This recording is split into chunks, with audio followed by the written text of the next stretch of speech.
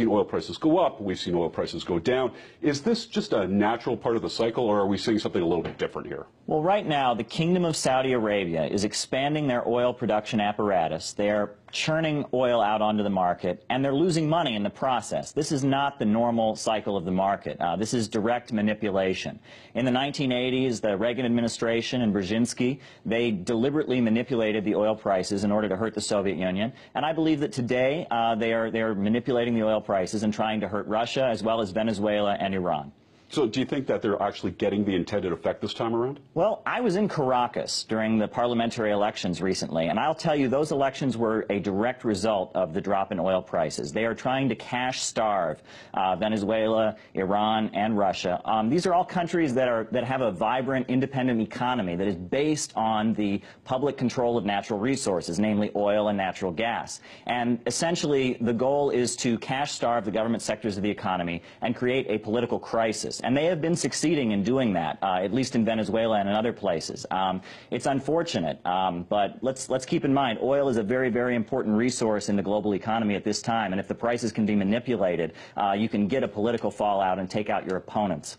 So, okay, you mentioned Saudi Arabia right off the top. And when people think oil, well, you think Saudi Arabia. Now, Saudi Arabia depends on oil. I mean, it's a country that, its bread and butter is oil. How are they being affected by this? And are they the ones manipulating it? Is this kind of a suicide for them, really? Well, the oil of the Kingdom of Saudi Arabia is de facto the property of ExxonMobil. Now, that's the biggest Wall Street oil corporation. That's the Rockefellers, that's Chase Bank, and they work hand in hand with the CIA. The Rockefeller Foundations fund some of the biggest foreign policy think tanks in the United States, and they have a history of carrying out strategic geopolitical goals and kind of coordinating with the government. And we're seeing that. And it's having an impact on the U.S. economy if you look at what's happening on the stock market lately. But overall, the goal is to create a crisis in Russia and in Venezuela and in Iran. And it's a Walmart scheme. We all know what Walmart does. Walmart comes into a town, they lower their prices, they put all the local businesses out of business, they get rid of their competition, then they raise the prices back up. And that's what they're doing on a global scale. This is a global Walmart scheme being carried out by ExxonMobil and the CIA. So you're talking about some private interests, you're talking about the CIA here. How does the Kingdom of Saudi Arabia, which was always kind of teetering, how do they react to this? How do they keep their power?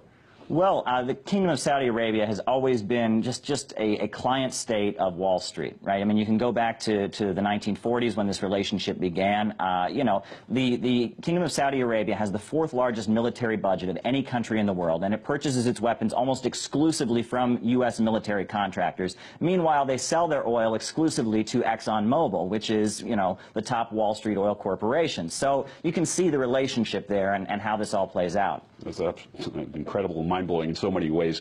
But let's look at the longer term. Like I said, we've seen oil prices go up, we've seen oil prices go down.